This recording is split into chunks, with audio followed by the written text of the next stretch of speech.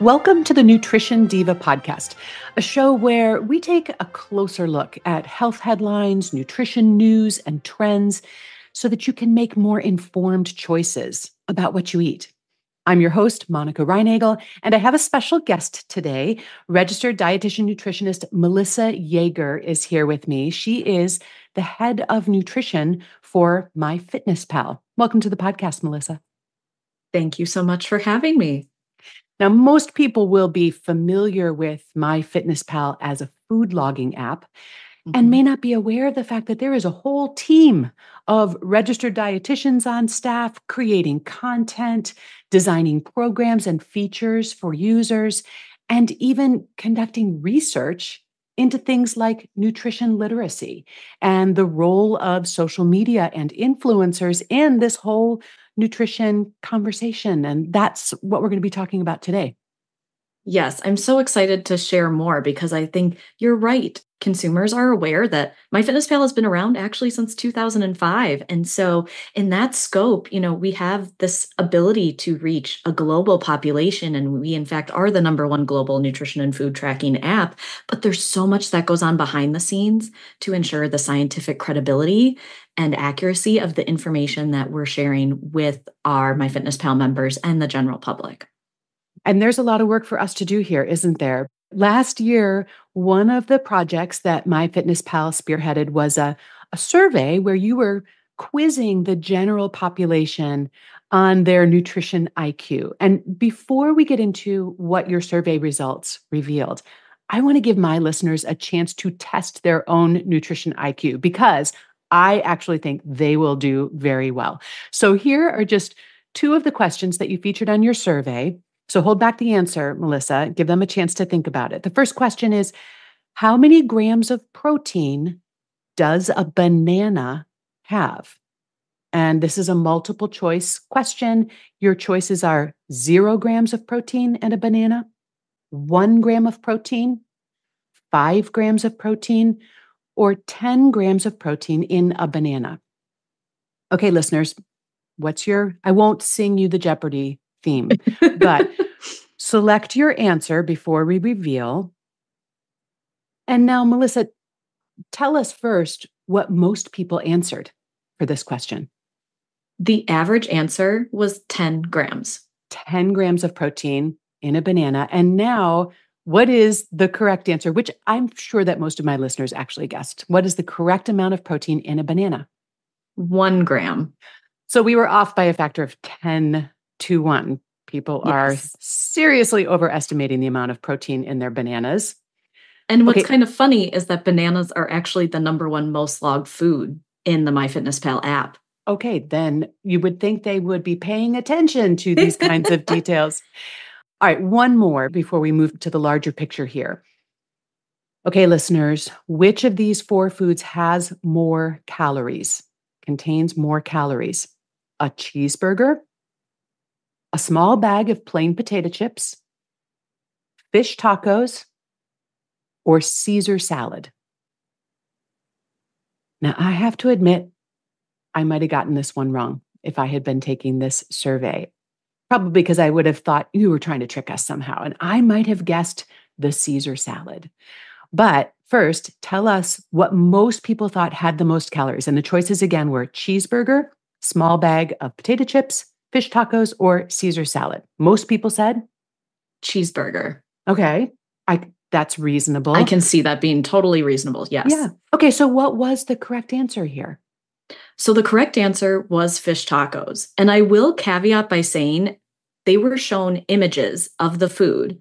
Okay. And the fish tacos themselves, the fish was fried. It wasn't baked or grilled. And so that is what I think tripped up a lot of consumers because one, we're very familiar with cheeseburgers. We associate it with being a little bit more indulgent. And people were probably thinking, hey, fish, leaner, all of those things that we hear all of the time. But in reality, trying to really discern what those graphics were telling us, I think led to maybe some of the confusion on this one. Well, and of course, that's important that you were showing images so that there were some cues about portion size. This is another thing that we often struggle with is correctly estimating those portion sizes. But yeah, I often will open up a menu and look for fish tacos as one of my healthier options. But of course, I do then read that description to find out, is this fish going to be fried? In which case, maybe not, unless I'm really in the mood for a fish fry. So, where are folks getting their nutrition information? According to your research, people are 3 times more likely to be getting their nutrition information and advice from TikTok or other social media platforms than from a nutrition professional. Yes, I think this is such a staggering statistic. So in the fall of 2023, MyFitnessPal ended up surveying over 2,000 people, general population across the United States, Canada, Australia, and the UK. So again, getting some of that global perspective into this survey. And we specifically looked at the population of millennials and Gen Z, which we know are very active social media users. And we that fact of 61% of respondents actually looking to social media for health and wellness information, and with the top platform being TikTok, Mhm. was staggering to myself, just the popularity and the usage of that for finding nutrition information. Right. But we also have to think critically about the accuracy of that information. 100%. Now, MyFitnessPal has a very robust presence on TikTok, Mhm. thankfully. But it seems like pushing back or countering these sort of unscientific claims and trends is becoming a bit of a full time job for you because a lot of the nutrition information and advice that you're seeing that people are finding on TikTok is, to put it mildly, questionable. So, for example, what is the deal with lettuce water? So, lettuce water, this was simply the practice of steeping lettuce in hot water, similar to trying to make some type of tea. The claims that were coming out about this one were surrounding how lettuce water could improve sleep. And what we know from scientific research is that there's not that credible level of research yet to support that components of lettuce, when steeped in water, are going to improve your sleep. There was a study done back in 2017 that looked at rodents who they gave different extracts of lettuce to, but they were also taking certain drugs Mm, to help with sleep. So, again, no credible linkage there, but trying to discern if maybe that's where this idea or concept first originated. However, I would much rather eat my lettuce in a salad, wouldn't you? same, same. And it's interesting so often with these claims that seem so outlandish, there is actually a small kernel of truth that then gets spun wildly out of control. But sometimes that's enough to give it the appearance of legitimacy. If somebody's citing a study, sometimes we don't do what MyFitnessPal did, which is to go read that study and find out what it actually did and didn't say. Another trend that I just saw yesterday on TikTok is something they're calling rice Zempic, which seems to be just sort of a recycled version of an earlier trend from a few months ago, oat Zempic. These are soaking rice in water or soaking oats in water. And then the claim that this could be a natural and inexpensive alternative to Ozempic or other weight loss or obesity medications. What did you find there? Exactly. So with oat Zempic, they were taking and blending the oats with water and adding a little bit of lime juice and maybe a dash of cinnamon to flavor it. But in my head, when I combine those ingredients, Yeah, that that taste doesn't just sound doesn't good. sound appealing to me. However, they were, saying and claiming that it really supported their weight loss journey and obviously was much less expensive than the medication. However, we have to remember that these nutrition fads and trends are not a replacement for medication and for somebody who is utilizing medication to support their health and wellness, medical conditions, whatever it may be. So at the end of the day, drinking a starchier water or liquid, while it may, allow you to hydrate a little bit more, you're consuming some fluid, some water there, you're not necessarily reaping the full benefits of eating foods in whole form, following a balanced diet.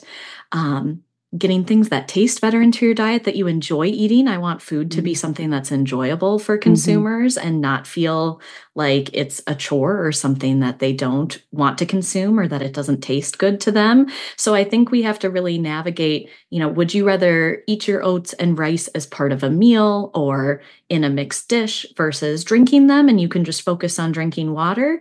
That may be kind of one of those discerning steps to say, is this trend really worth it for me or can I take a different approach? Well, and when we talk about these claims, of course, they sound a little ridiculous when we unpack them here on a nutrition podcast.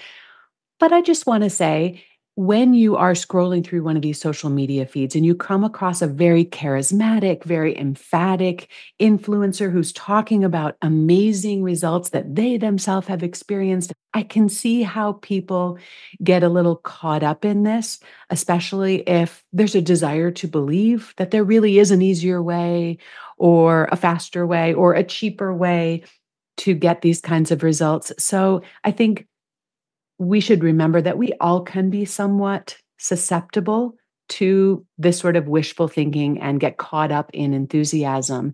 They don't call them influencers for nothing, right? 100%. And I think that's one of the hardest parts of when you're trying to figure out what is fact versus what is fiction when you're navigating these claims, because we see it pop up again and again. It's coming from multiple sources, it's coming from Ah, different yes. influencers. It is, being tied in to sound similar to the medication itself. For some of these trends, specifically the rice Zempic and oat Zempic, it's something that again can be very easily, misconstrued. And like you said, so many consumers are wanting to take steps to improve their health and well being. And some of these solutions seem like a very easy step to take when you're starting that journey. And so that's part of, I think, one of the challenges of trying to discern what is going to work well for me. And also think about, what else are these influencers doing to support their health and wellness simultaneously? They oftentimes don't talk about if they're working out, if they're, changing their caloric intake or their caloric makeup, if they're working with a healthcare professional. So there's so many factors that impact our health and well-being that I think it's always important to take a step back when we see these really enticing trends and go, is this going to be the magic bullet or is it, just one part or one thing that I could try or I, am interested in, but maybe I can use this as a jumping pad to say, let's go learn more or let's figure out what other solutions are. Right. And I think you said something very important there. And that is that one of the ways that these things start to feel more plausible is when we see them over and over again from different sources. It starts to feel like, well, maybe there's something to this. This is the fourth or fifth time I've read this. And we need to remind ourselves that these social media channels are echo chambers where one unreliable source can be picked up and amplified by a whole bunch more well meaning, but ultimately unreliable sources. And of course, yes, we don't always see what's happening off camera. Yes, 100%. So some of these TikTok trends that you have surfaced on the MyFitnessPal blog seem harmless enough, like adding balsamic vinegar to sparkling water, which some people think makes sort of something that tastes a little bit like a Coke, but without the sugar. Or there's a trend going around right now about eating raw carrot salads on a daily basis, which I mean, I have no objection to people eating more raw carrots. However, we do need to temper our expectations for what sort of benefits these little hacks are going to bring for our health. That's where we start to leave the realm of reality. Exactly. Like you said, carrots in and of themselves, great nutrients. I love when people are adding more vegetables to their diet. But some of the health claims that were touted with this were connected more to hormone balance and Right. hormone levels. And so, again, some of these are tied back to more complex medical conditions rather than a one food or a one type of drink to support all of our health and wellness needs.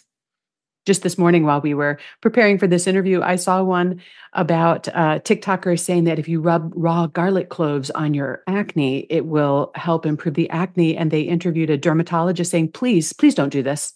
This is not a good idea. It could actually make things worse. So there's obviously a gap here between the amount of information and advice that's being handed out here and the accuracy and the reliability of it.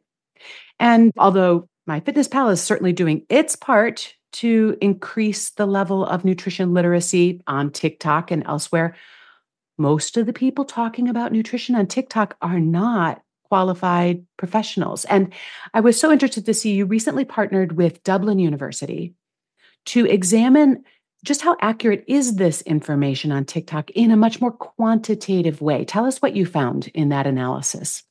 Yes. So, as part of our preliminary findings, we partnered and analyzed over 67,000 videos on social media using AI to compare them to general public health and nutrition guidelines to see, is something accurate, completely inaccurate? Is it hard to discern the accuracy level? And what we found in our those preliminary findings is that only about 2.1% of the analyzed content proved to be accurate when compared to those guidelines. 2%, one out of every 50 videos that you analyzed was actually presenting accurate information. Yes. And I think this is where, again, these social media platforms are free and easily accessible. And we know that oftentimes in the health and wellness and nutrition industry, it can feel very expensive or certain things can be cost prohibitive. So I understand why consumers are going to these social media platforms to find nutrition information.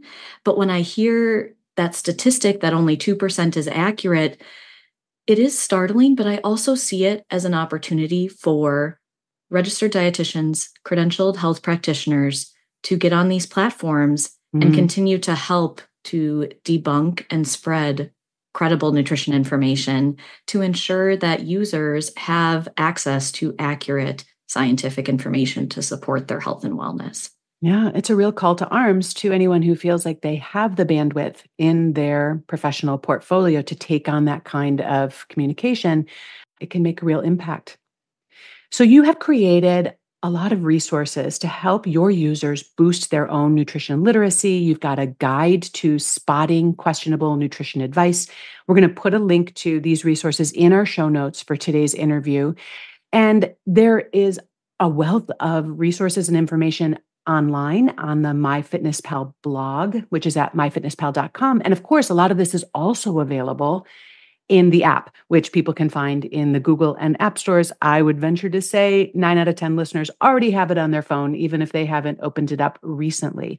So there is much more information available through this app. There's more to do on MyFitnessPal than just track how many calories or protein our banana has in it.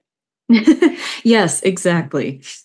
And I also wanted to ask you about your upcoming webinar series. Tell us what's going on there.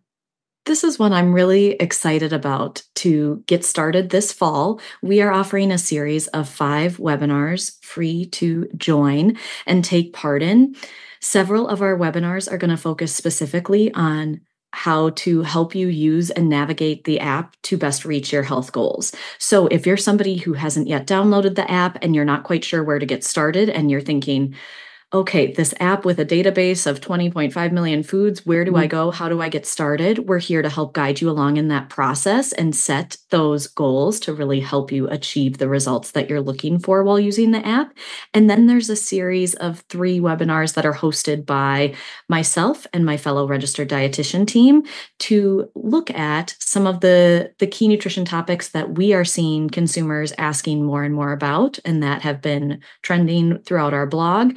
One of those is going to be honing in on better understanding macros and macros 101. So hopefully that would help improve some of that nutrition IQ score we were seeing, identifying some of the common sources of carbs, protein, fat, how to incorporate in your diet to create balance.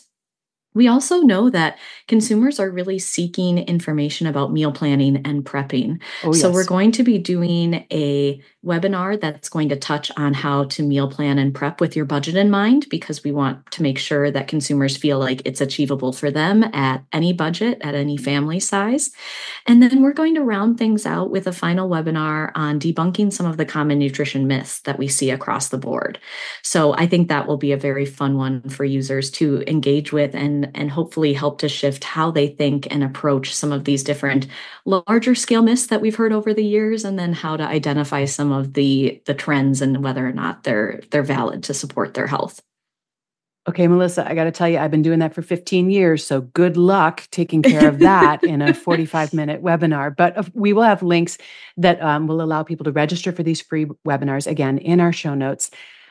Thank you so much for joining me today, Melissa. And I really appreciate what you all are doing to contribute in a positive way to nutrition literacy in the online sphere.